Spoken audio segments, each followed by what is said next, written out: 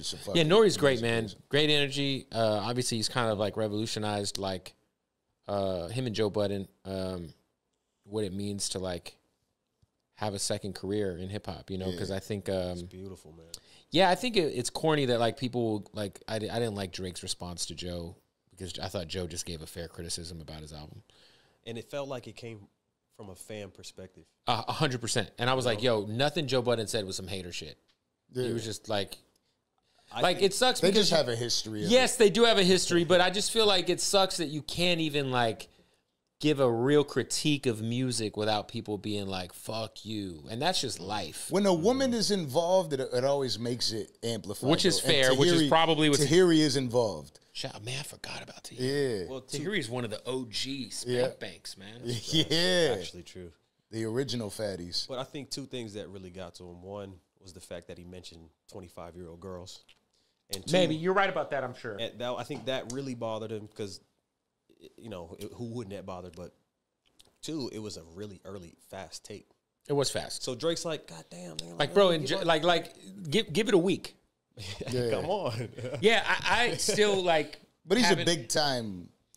Yeah, and like person that can criticize. Listen, when you first hear the album, I get it. Like that is my main critique with Drake. His entire career is like I just want to know how he feels about like shit like that isn't bitches. Yeah. Like, does he have an opinion about like I don't know anything? Israel and Hamas. Like it's just like obviously that's something that's happening right now. But even like just anything like. I don't know how he feels about anything. Like, do we really know how Drake feels? Like, his opinion on much? Yeah. Like, no. We have no idea. Remember, I feel like he's kind of just going the Michael Jordan route because Michael Jordan was very like, he was in the middle because he always said Republicans buy sneakers too, which is fine. But, like, tell us how you feel. Like, about something, you know? And to me, like, that is one thing that, like, his counterparts that he's always compared to, J. Cole and Kendrick, is that they're very good of, like, diving into parts of human emotion that are extremely relatable outside of bitches and relationship shit. And like, whether it's, you know, J. Cole dropping a whole album revolving addiction, like, which was crazy to me, you know, like he had a whole entire album and the entire album really was like. Which one, the King's Disease, was it? No, that's no, it's not. It was, what was KOD? KOD. Yeah. King of Dreams? What King of... Huh? Kids on. There was the one with the colorful like painting on the. I don't think it's kids. Yeah, but the whole entire album was the whole theme was just kind of what's going on in the world right now with like people being addicted to drugs, and he talks about like how when he was growing up, you know, his mom was an alcoholic and like what he had to deal with, like that shit that like, you know what I'm saying, like, damn, people can relate to that on a different level. Now Drake is really good at making hit records and like quotable bars for like Instagram captions, and he could rap his fucking ass off. He could write his ass off. He makes catchy music, but like sometimes we want more from our ghosts. Yeah, for sure. Yeah. He definitely killed him with that caption though. It was brutal. You know what I mean? It was brutal. But go ahead. The reason why I related to Joe and what he said and why I felt him is because we want what he was referring to, I believe, was the Drake that raps on Tuscan Leather with Jay-Z, the Drake that raps with Rick Ross. Anytime they link up, he's saying like, don't just talk about the young nigga shit, the young guy shit. But Drake's also smart. He's got a crazy team behind him. Just telling by the features, you can kind of tell what demographic and what age group he's going for. Yeet is on his album. Okay, Yeet, Sexy Red, Bad Bunny. I love the Sexy Red song. That shit's fire. Really? I love that. It hasn't won me over yet. Hey, that shit's a smash, bro. That shit's a fucking smash. That shit's a smash. But this the thing is, like, I'm not even mad at him because Drake's always done a good job of, like, embracing, like, whoever's on the come up, you know? I just, like, you know, for once, like, just, I want to just know how you feel about just, like, anything, you know? Like, you know, like, fuck, man. Like, like, make a song about how your dad was, like, you know, you kind of grew up in, like, a split home situation, like you grew up with your mom and your dad was kind of like something a player. Deep, man. Just something. Make a Joe Budden song. Yeah, a little mood music. A little mood music would go a long way for Drake. You know what's wild is for me personally, I was looking for classic Drake, and when I said it, this is what I meant. Right? Like I wanted Take Care type Drake. And I feel like this album kind of has more of that vibe for me. So I actually enjoyed the album a lot. Right. I liked the album, and I actually thought Her Loss was probably my favorite Drake album in a long. Yeah, probably her since, loss was pretty fire. Probably since if you're reading this, it's too late. But I loved her loss, and I don't mind the new album. I do like the fact he did that EDM album, even though a lot of people didn't like it. I respected the fact he tried to do something different, because I feel like sometimes Drake just be mailing it in. And I was like, oh, this fool dropped a fucking house album, low key. Like, at least he was like, fuck it, I'm gonna do something for me, whether y'all like it or not. And that to me, I respect. And you know, listen, I have my critiques with Drake, in which I've shared with him to his face. Okay, for the record. For the record. I think also in Drake's defense, for Joe to say we want grown-up Drake, he gives you these somewhat themed albums. Right. So who's to say that the next one isn't going to be I mean, the name of the album kind of tells you, like, what we're going to get. Well, I think this was what people were expecting to get out of Certified Lover Boy based off the name of that album. That's fair. Okay, so people are thinking, I want this Playboy shit, young. And that album grew on me a lot. Like, Certified Lover Boy really grew on me. And, you know, I'll say this, man. I saw Drake live probably, I don't know, 9 or 10 times in my life. And the last time I saw him, I think I've been to almost all his tours for somebody who's pretty critical of Drake. But I'm a fan of Drake. Like, let's be clear, I'm a fan. Word. Like, Drake should, like, people, he's at this point in his career where there shouldn't be an argument that he's the GOAT, but there is an argument. And that frustrates me as a fan of Drake. Because I'm like, bro, the fact you're as big as you are and as successful as you are and you're as talented as you are and you're an alien level MC, but the fact that there's an argument against you being the greatest of all time, it's just frustrating. It is. Yeah. Because to me, the one rapper that if you say their name, you can't argue is Jay. Now, you know, whether or not you think Jay's your GOAT or not, like, if someone told you Jay's the GOAT, you'd be like, yeah, I mean, it'd almost be like, it's like almost like the basketball thing. Like, to me, if I ask you who's the greatest of all time and you say anybody but Jordan or LeBron, then I'm like, you know, then you're wrong. Like, Wilt was great. Bill Russell had rings. Like, you know, Kareem's amazing. But, like, it's Jordan or LeBron, and there's really no argument against either of them. Now, you could prefer one or the other, but to me, it's Jay-Z or Jay-Z. And then there's, like, 5 or 6 other dudes. But Drake should be, like, it's Jay-Z or Drake. Yeah, for sure. You know? Because he is the Because LeBron. Jay-Z has songs like Meet the Parents, which are, like, one of the greatest, you know, storytelling records ever that doesn't get enough love. Like, what's the crazy concept storytelling Drake song? Can you name one? Yeah, there isn't. Just a concept record. How about that? Like a crazy concept. Think about Rewind. You know? Yeah. Think about like that. Just shit like that. And like Soon You'll Understand by Jay-Z is like such a crazy song that's like so emotionally. I'm definitely diving into Jay-Z music right after this because he just threw some records out there. What's annoying about that whole thing too is that we know he can do it. Yes, because he's like, come on. Well, listen, and this is crazy because like I saw him live, and you know, last time I saw him was the Scorpion tour, which was dope, and I was just like, damn, like. I be hating on Drake. I'm not even call it hate. I give him fair criticism because it's not hate because I'm a fan of Drake. I really enjoy Drake. I'm like, dog, this motherfucker might be the greatest of all time. The problem is I'm saying he might be. Yeah. Like, this motherfucker just did 2 hours straight of hit records and then stopped in the middle of his set and let his DJ play weird versions of his others. Like, bro, did you guys see the Drake show? Did you guys go to this last tour? No. Okay, so the last tour, there's like a midway through the tour, or through Drake's set, he goes and stands in the DJ booth. Okay. And he just vibes with the crowd. Dope. And like the DJ's like playing one dance is Drake's second biggest record ever, and he doesn't actually perform it on tour. His DJ plays some weird remix of it. And he's just vibing to it. But like that part of the set is like 10 songs and they're all like #1 records. And they're just like throwaways for his live show. Like nobody has had this level of success and it's like literally not close. And watching him live, you're like, Jesus, this dude he didn't perform like 30 songs. Like he could do a whole fucking feature. Like he could do a tour with just his features. He really could. One of the things that really, because this is the thing too, like early it wasn't cool to say you fuck with Drake. It wasn't. See, cool I fuck with Drake early. Like I was a big blog era dude, so like, you know, I'm still fly.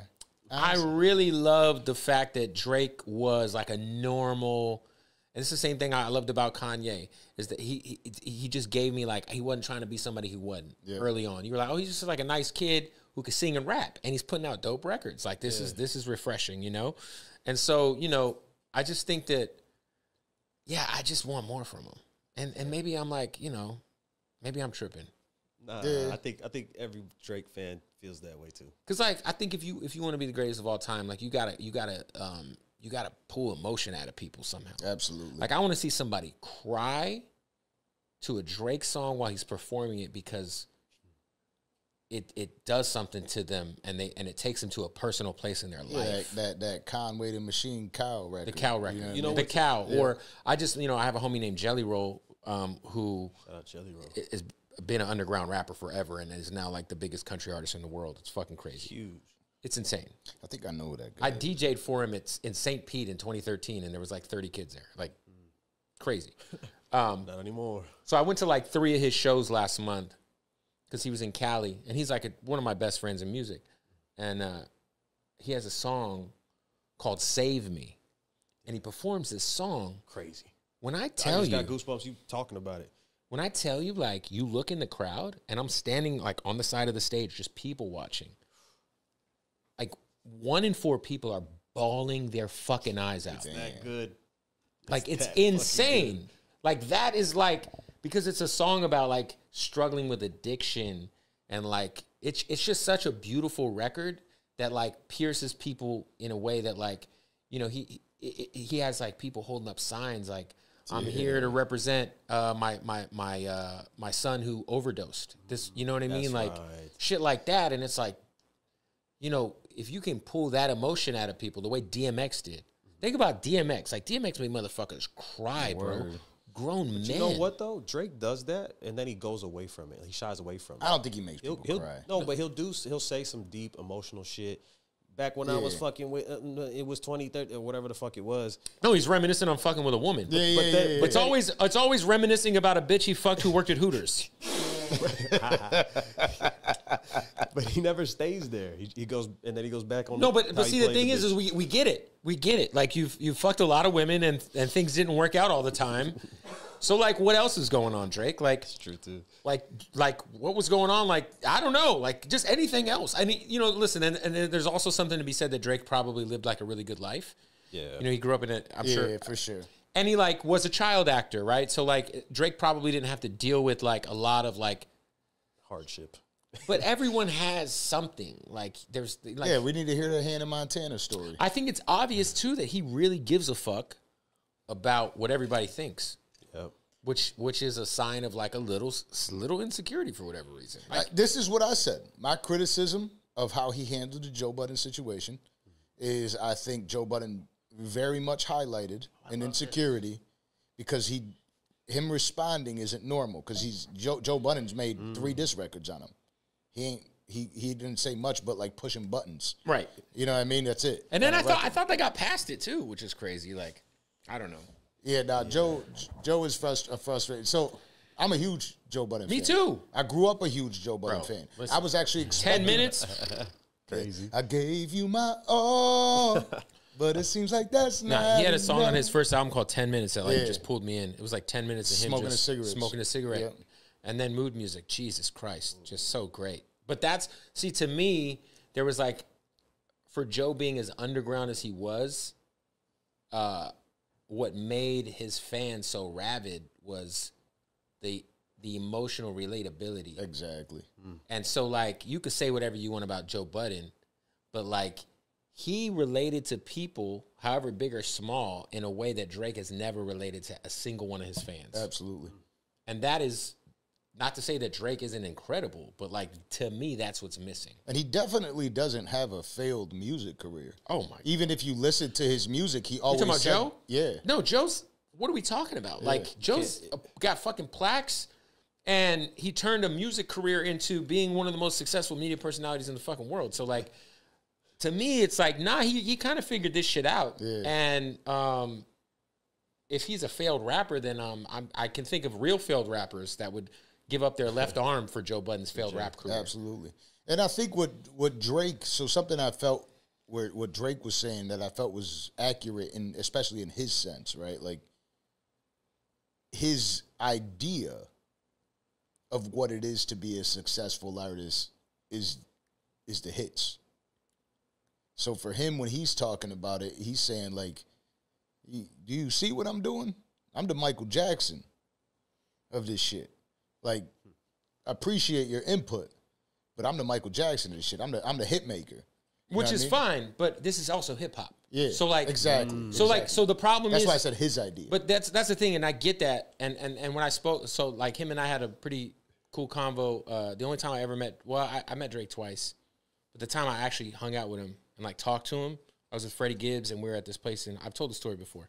But we had like a real conversation, and I was there with my boy Eric LaRock, who's my podcast producer, and I was there with Fred, and they both kind of know that like Drake knew exactly who I was. And at the time, Freddie was working on his album, and I was trying to get I saw Drake at the bar, and I was like, yo, Fred, we should go over there and talk to Drake. Like, this fool just cut 2 records for Benny. Like, he's trying to do some rap shit right now. And shout out to Freddie Gibbs, by the way. I know he loves Buffalo. That's one of my best friends, man. That whole situation, I don't really want to get into. Yeah. I'm just a Buffalo dude, so you know. No, I get it. You know, Conway still loves Fred. You know. With that being said, you know, I had to kind of tell him because I say this a lot because I introduced myself, and I was like, he said, I know exactly who you are, but he said it in a way like, I know who you are. Yeah. You know? Yeah. So I was like, hey, yeah, man, like, you know, I gotta say it to your face. Like, I always get shit because I always say you don't have a classic album. So then he started to kind of explain to me like, well, a guy like you would never think it, like I would have a classic album. And I was like, no, because I have this like bar of what a classic is. I have albums that are personal classics to me, and then I have like the pantheon of classics, what I call like consensus hip hop classics, and that's like the Good Kid, Mad Cities, the Get Rich or Die Tryings, the Snoop Dogg, Doggy Styles, the Chronic. It's undeniable. These undeniable classics that nobody can say shit about, right? And to me, Drake has 2 classics. To me. And that's Take Care, and that's Nothing Was the Same. Nothing Was the Same to me is his best album.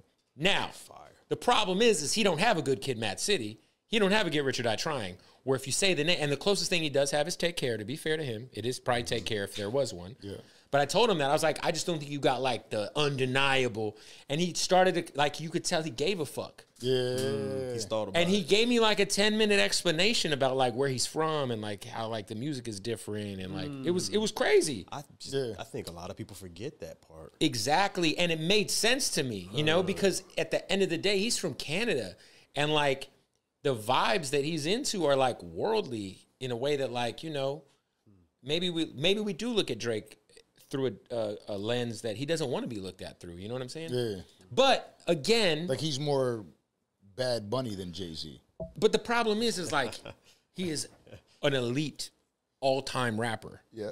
Like Drake can rap his ass off. Yeah, somebody kind of warped my brain, and it's been messing with me ever since. They were talking about Drake, and he said, feature Drake is better than regular Drake.